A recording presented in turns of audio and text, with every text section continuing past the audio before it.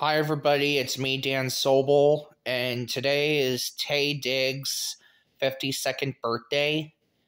Yep, that's right. On this day in 1971, Taye Diggs was born, and he's a very great actor.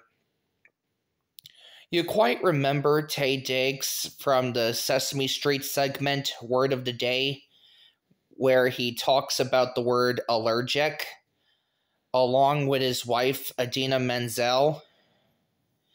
And Taye Diggs was also hanging out with Elmo, singing the song Let's Go Driving in an Automobile.